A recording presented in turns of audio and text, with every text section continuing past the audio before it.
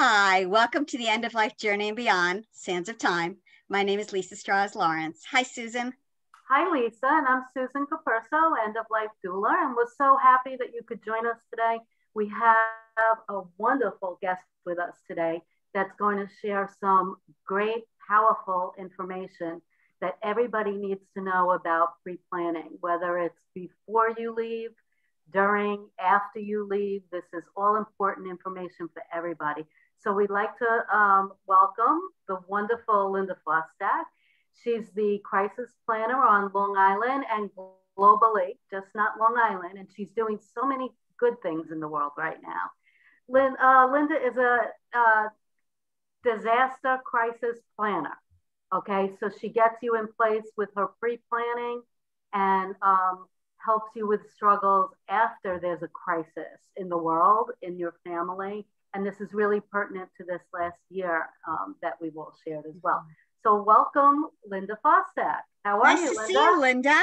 And I know you too. It's great to see you again. I know. It's wonderful to be here with you, Susan and Lisa. This is, planning for the end is something that actually starts long before you get there. Yeah. And, we all know we need a plan. But unfortunately, what happens with many of us, we're just like, well, it's important, but important always gets put off. Yeah. We forget about it until it becomes urgent. Well, if nothing else, 2020 showed us how quickly things can turn into urgent. And I think a lot more people are aware of the fact that they need to get plans in place. And for many people, we have a million excuses about why we can't plan. And, we become these crazy people. Like some people think they're Captain America, they're invincible and nothing's ever going to happen to them. And some people have the black cat syndrome where they think if I make a plan, then bad stuff's going to happen.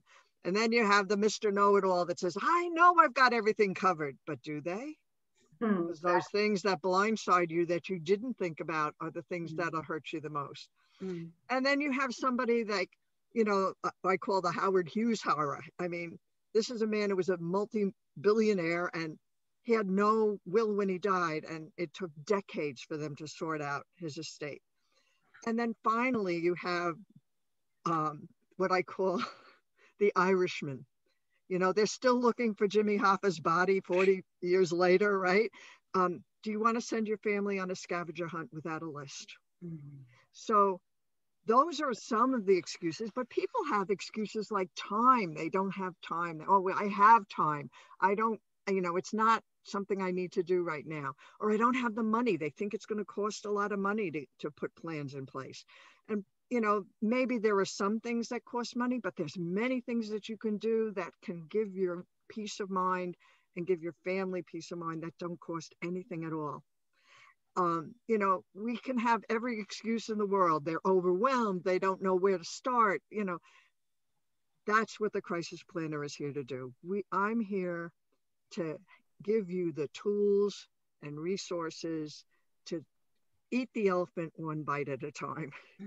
So, right. And I've seen a few of your tools, Linda, and they're absolutely wonderful. And I know you're distributing them nationwide right now at this point. I don't know how you've gone globally with them yet, but tell us about some of those tools.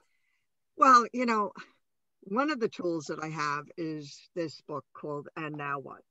And it really is a life planner and survivor's checklist. And it goes through the 8 essential pieces of planning and allows you to write everything down. It gives you a checklist of everything, all the documents you need to put together in one place. And so that everything is there when a crisis occurs, not only for you to find it, but for your loved ones. And really, what is planning about? It is about for the people that are going to be left behind if something happens to you. Exactly. Linda, I need this book, especially, I have 2 boys and I just know if anything ever happened, they would be lost. They'd be lost. They don't know anything about anything. My business would be gone. Everything would be just gone because they don't know what to do. So this is perfect for everybody. Right. And it's really, I've broken it down into a 4-step process. There's 4 simple steps. First, figure out what you already have. And many people are surprised that they have a lot of stuff. And I mean, we just went through getting everything ready for our taxes, right?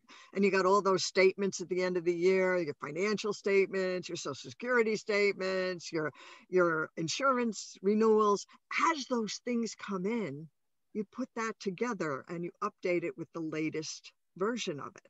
So you start assembling what you have. Now you look at, what am I missing? And then you focus on filling in the gaps. So am I missing some key legal documents? People don't, they think about legal documents, they think about wills and trusts, but probably some of the most important legal documents are your power of attorney, your living will, and your healthcare proxy. And one that people don't even think about is that HIPAA document that you sign in every doctor's office. I know when my husband's mom would be sick in the hospital and he'd call Florida, to find out what was going on. His mother didn't understand that she had to assign her children to have access to health information. And so the hospital wouldn't even tell him that she was in the hospital. That's how crazy it was. So that HIPAA document is also one of those documents that will survive after the person passes away, because you need to be able to get the explanation of benefits and take care of any financial responsibilities when somebody does pass away. And that HIPAA document will allow you access to that information. The living will, that's if you are incapacitated, that is going to tell people what you want or do not want done. Do you want to be intubated? Do you want a feeding tube? Do you want to be resuscitated? What kind of testing do you want? Do you want to have an autopsy? There's all kinds of things you can put in that living will. And once you have a living will, then you can assign a healthcare proxy, who's somebody that you know and trust, who will do the things that you want in that living will. That takes all the responsibility away from the person in terms of, how many siblings never speak to each other because a decision is made in the hospital to pull the plug and, oh my God, you killed mom, but mom didn't want all this stuff to happen. But if you have it in writing, that eliminates all that family conflict. Yes. So the legal piece is probably one of the pieces that a lot of people are afraid of, because it does cost money, but there's ways of doing it less expensively. You can belong to Legal Shield. You can get a will done that way, and you can get other things done very inexpensively. If you have an extensive estate, obviously you need to talk to an estate planner. If you've got Medicaid involved, that requires an attorney that's experienced in that. Your insurance, there's so many different types of insurance, and most of us have multiple insurance agents. You have your property and casualty insurance, you have your life insurances, you have your long-term care insurance, you have all kinds of, you can get your different types of health insurance and supplemental health insurance, which, those supplemental policies can actually pay you to help, pay bills if you're unable to work. So things like Combined or AFLAC, a lot of people don't, and they're very inexpensive policies, and they actually can be very, very beneficial when you have a stressful time. Linda, was it you? I'm sorry to interrupt. Was it you that I heard the story about a long time ago about the older man? Oh, with the long-term care? His house? Yes, the long-term care insurance. That's one of the things. Tell this, because this is such a powerful story. Long-term care insurance used to be like a term life insurance policy that if you didn't use it, all that money went for nothing. There's now all kinds of hybrid policies that are combined life insurance with the, like whole life insurance. They actually have value. and a long-term care policy. So you really need to sit down with an insurance broker to get all the details to find out what's right for you. But in this particular case, the father had Alzheimer's. The children spent a lot of, they spent all of his money for home care to keep him home as long as possible. And finally, he had deteriorated where they had to put him in a nursing home. And when you go into a nursing home, of course, they want to know what your assets are. I mean, a nursing home on Long Island is $15,000 a month. That'll burn up money very quickly. And, to get on Medicaid, you turn over the house, which was the only asset he had left, to Medicaid. And he passed away some 6 months later. Now, Medicaid does not make you sell the house until the person actually passes away, because in their wisdom or in their thinking, they think that somehow you're going to get better and then they don't want you to be homeless. So you actually do not sell the house until the person actually passes away. It's kind of a strange thing. So now they're cleaning out the house to sell it now that he's passed away. And that's when they found it tucked in the bottom drawer, a long-term care policy that nobody knew about. Wow. That would have not only saved the house, but all the money they had spent on home care. And, that goes to the importance of, once you have all these things in place, making sure that they're organized, that people can actually find the documents in one place. You don't send them on that scavenger hunt without a list. And then communicate the things that people need to know. They don't need to know everything. They need to know long-term care.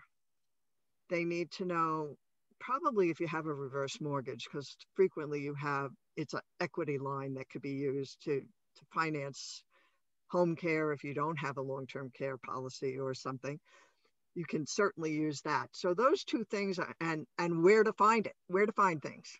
That's really they don't need to know how much money you have. They don't need to know what it's in. They don't need to know what investments you're in.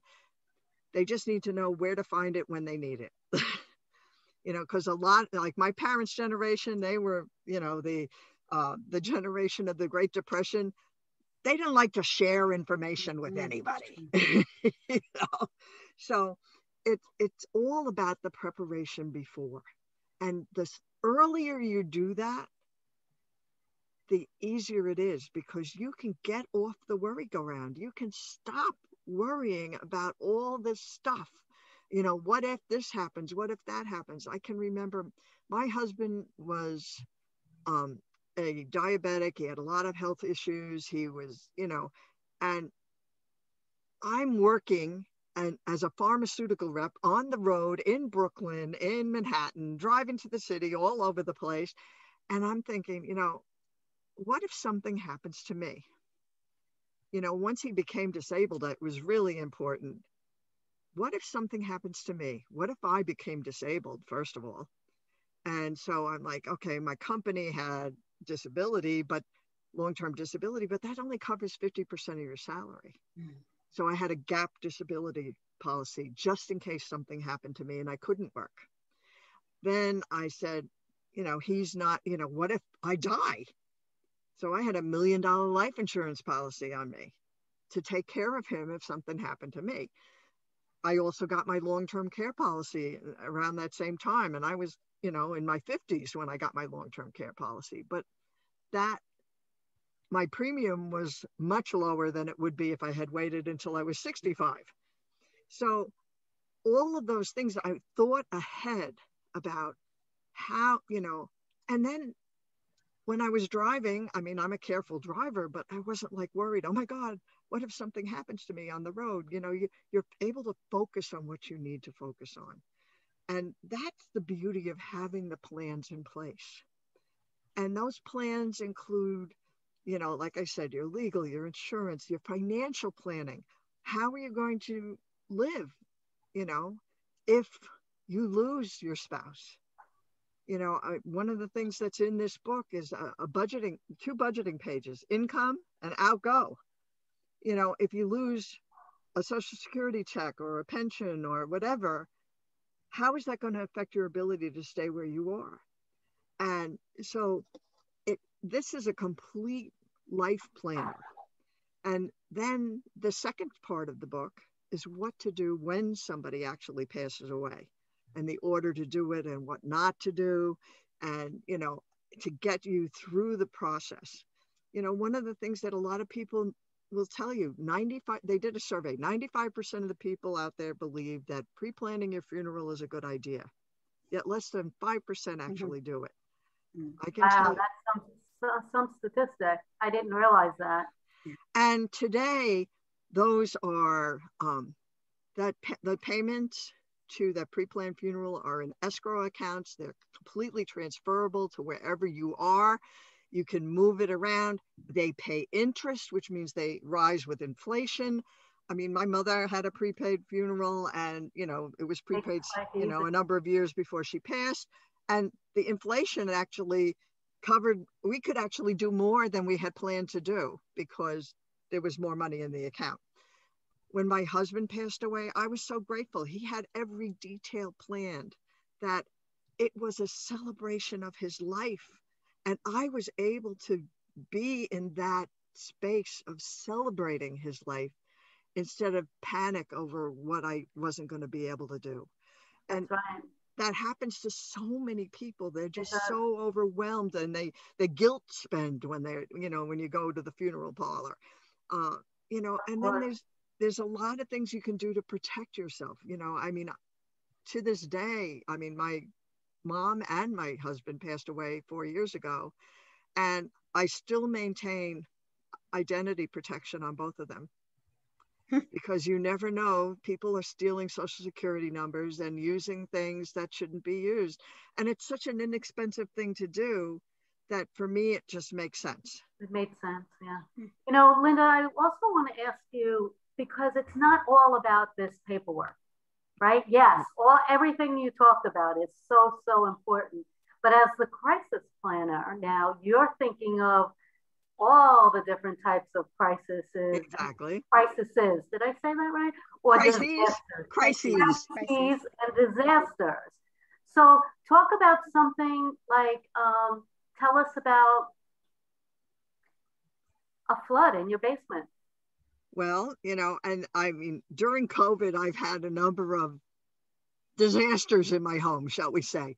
And knowing what to do when something happens is just as important as being prepared. I have to say, I'm fairly knowledgeable about things in my house. One of the things that I have developed is a whole home system, a crisis planning home system. It's an emergency system for your home. And it includes a watertight box and a whole bunch of tools to label your gas and water shutoffs and your circuit breakers, and it has water leak detectors and all kinds of things. But so that when something happens, instead of running around like a crazy person, you actually go, oh. So we shut down on, what was it, March 16th. So St. Patty's Day was the next day. Now, my husband had been gone for almost 3 years. I hadn't done a lot of cooking. And I said, I'm going to make corned beef and cabbage for St. Patty's Day. And I got the world's smallest corned beef and the smallest head of cabbage, because I'm all by myself. So, I mean, how much can I make, right? I had 3 burners on the stove going, everything's cooking away. And everything's done. I turned the stove off, and the one burner, the gas burner, would not go off. Oh. The valve failed in the open position. And I'm like, oh, this is interesting. I've had valves fail in the closed position where you couldn't turn the burner on, but this wouldn't go off. And the gas is still burning, you know. I'm like, okay. But because I had my things labeled in the basement, I went downstairs, turned off the gas to the stove. No problem. Okay, it was 6 months before I could get an appliance guy in to fix it, but that was okay. I had something else I could cook on in the meantime. Wow. But it was like, okay.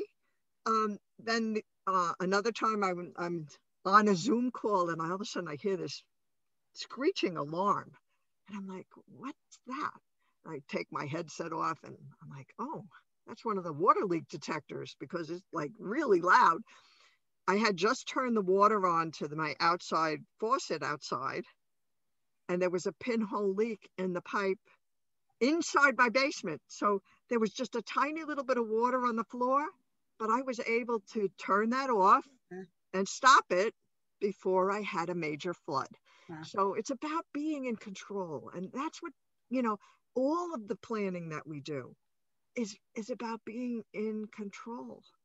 And, the first step to planning is think about what could go wrong. And whether it's, you look at all the natural disasters. Look what happened in Texas this winter with all those pipes freezing and, it was awful.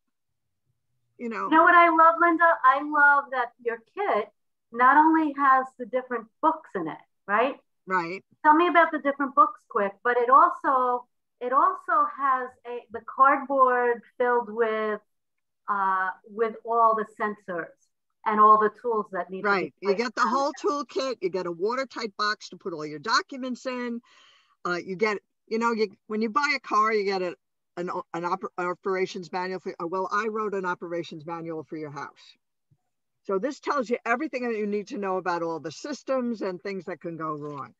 And, and then there's other books that, this is like getting to know your house. When somebody has a house, what's it made of? What condition is it in? Does it need to be replaced, repaired, or thrown out? How many outlets are there in a room? What circuit is it on? You go around and you look at each thing and you actually get to know what you actually have.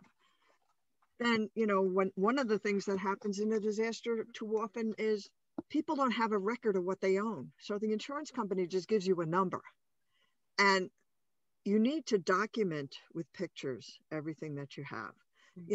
If you're not going to document individual things, because that takes a lot of time, take a picture from 4 different directions in each room, open the cabinets, take a picture inside the cabinets.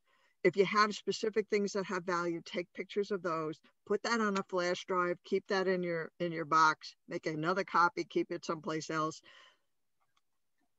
When disaster does strike, before you haul everything out to the street, take pictures of the damage as is. Because if you don't have those pictures, the insurance company has no idea what you're talking about. And don't be afraid to get a licensed insurance adjuster, because the insurance company adjuster is only after their interest is in the insurance company, whereas a licensed insurance adjuster is looking after you.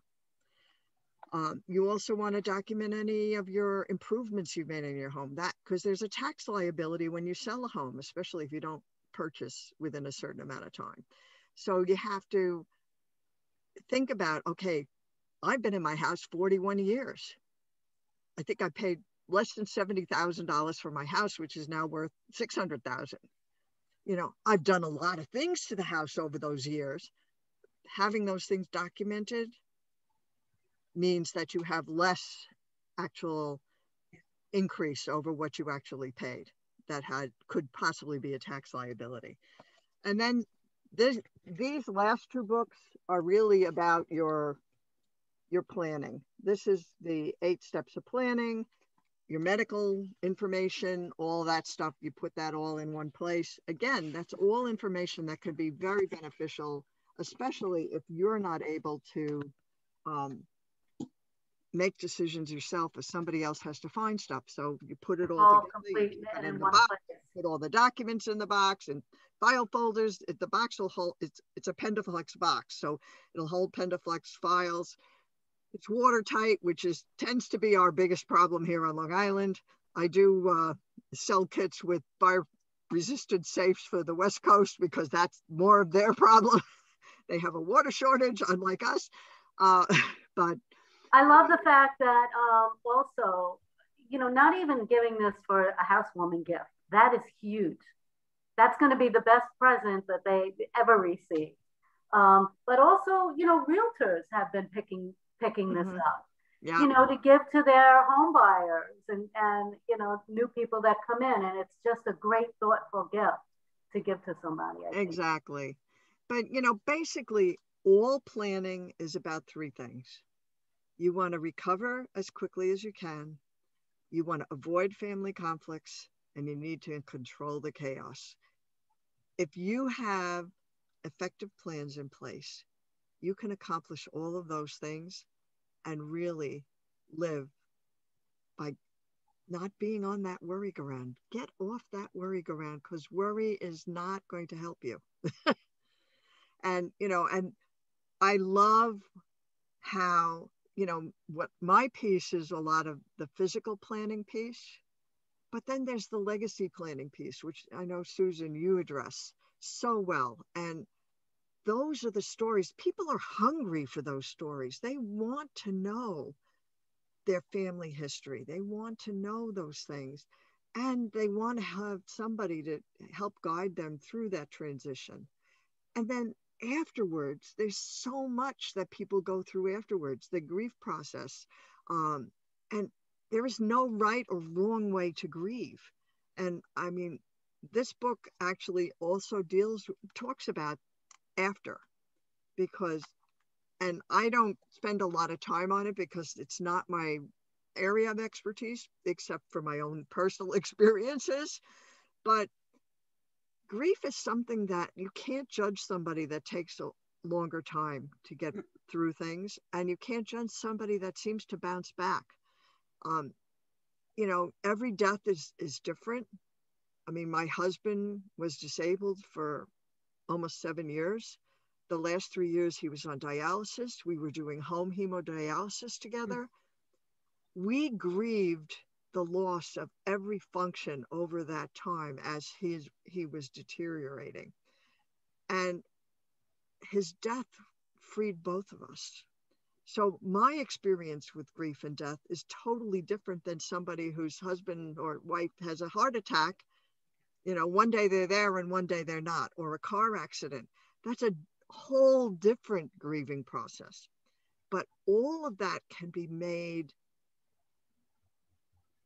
in a way that people can get through it with the right plans in place beforehand.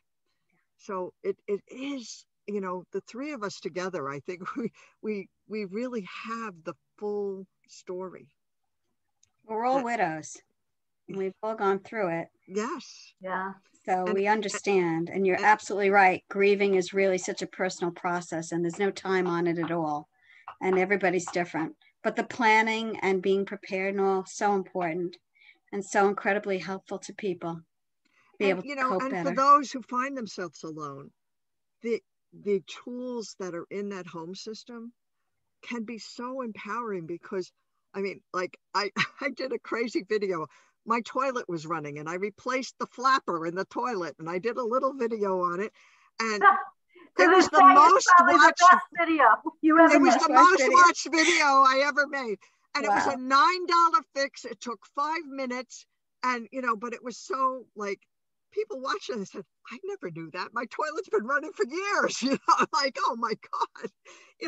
But it's sometimes the simplest thing can give you so much peace and just make you feel like, I've got this. I can make it. I can do whatever it is I choose to do. Yeah. That's right. And whether you have a family or you are alone in the world, the bottom line for me, I think, and for so many people, is peace.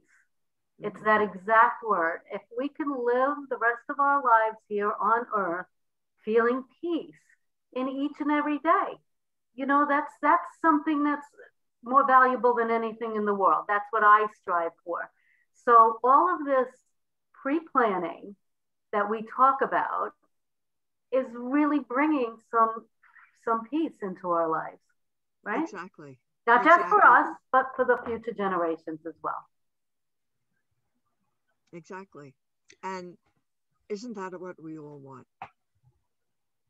That's for sure. So tell anybody watching today, tell us how we can either find your book or the Crisis Planner Kit, and tell us about the most important radio show that's on every week. I love that. Well, you can reach me at thecrisisplanner.com. And that's my website, and all of my products are on there. My books are all on Amazon. So if you look up Linda Fostek on Amazon, you'll find my books there. or you can order them through the website as well. The home system is available on the website. And I do a weekly radio show Tuesday nights at 9 p.m. Called The Linda Fostek Show, Get Off the Worry Go Round. And that's on boldbravemedia.com. And you can access it there. Now, I want to throw one last thing out there, Linda, just because I know you and I know some of the things you're doing. And as far as being the crisis planner your whole life, yes, that's your profession and your passion, but you also have something else that's a little bit of a passion on the side that you started working on, I guess, with your dad when he was here. And it's just something like we all have that brings us joy, something on the side in our life, like you're the photographer at home, or when you quilt a blanket, or when you do any of these things. Tell us about your secret joy. My secret joy? I like that, yeah. Well, my whole life, I have always tried to be part of the solution instead of part of the problem. And, so the crisis planner fits right in with that, right? We're solutions to problems. And obviously, the pandemic brought something forward that I really had been keeping in my squirrel file because I could see a need for it, but this pandemic really brought it to the forefront, in that we're not teaching our children to be problem solvers. We're not encouraging their imagination and curiosity and their innovation on how to make things better. And if you think about it, the greatest mathematicians did some of their best work before they were teenagers. Theoretical physicists peak at around 13 because they're not carrying all this garbage around in their head. They haven't been told, oh, that'll never work too many times. They're just free thinking. And if you ever see a child who looks at a problem and says, oh, let's do it that way. And you're like, you never would have thought to do it that way, right? So schools are not teaching kids to be problem solvers. Nope. So I'm collaborating with an amazing illustrator on a series of children's books called The Science Labs, which are 2 Labrador retrievers who bring questions and have people friends and animal friends that help them understand the world. And then it's going to come with science lessons and projects that families can do together for 4 to 7-year-olds. So really young kids, So, and I'm having so much fun with it. It really is about making the world a better place. And that's my mission in life. Wow. I had 2 labs. I love I had 2 labs and they're tell wonderful. Everybody where they can learn more about the monthly membership. And yeah, they can go to thesciencelabs.com, and that's my new website. We just put it up. We're looking to probably be shipping sometime this summer, the first books, and it comes with a whole discovery kit that the child gets a safety vest and goggles and glovies and a journal for their observations, and a little paw print, because that's the Paw Print Academy, and all kinds of fun stuff. And we're looking to really engage children in the world and to tap into just the pure genius that is out there, because every child has a gift and we just need to help them unwrap it. Oh, so much needed. I was an early childhood teacher, so much needed. Wow. That sounds wonderful. That's wonderful. But it still goes with my problem solving thing. Well, businesses keep saying we're not producing any problem solving people. They keep saying that. So, wow. Right on. Wow, really nice. Linda's a woman to be admired. She's so filled in so many different areas, and they're fulfilling to you and for everybody who utilizes your services. Yeah. So, and I'm having fun. Yeah, I mean, this month is a big birthday for me. I'm turning 70 the end of this month. Oh, nice. 70. I would have said 50. What? Happy birthday to you. Yeah. So, I mean, but my father was inventing things when he was 90, he was still creating solutions to Wow. problems. And, you know, he was here one day and he was gone the next. He didn't, you know, that was the way God took him. He did not have a long illness. He was just one of these amazing people that taught me to always look for solutions and to not be whining and complaining all the time, because I feel like we've created generations of whiners and complainers that, you know, oh, this is wrong. My life sucks. Everything's terrible. You know, well, do something about it. I mean, it's okay to feel bad for an amount of time, but my philosophy is, if I'm going to cry, I really get into the crying and I savor every tear and I taste every tear. And after an hour, I said, okay, you done now? Now what are you going to do about it? I give myself a day. An hour is really good to bounce back. I usually give myself the day. And I enjoy Lifetime or Netflix, and then I bounce back the next day. Exactly. You know, it's sort of like, okay, so that feels better and it's very cathartic to get that out of your system. But okay, now what do we do now?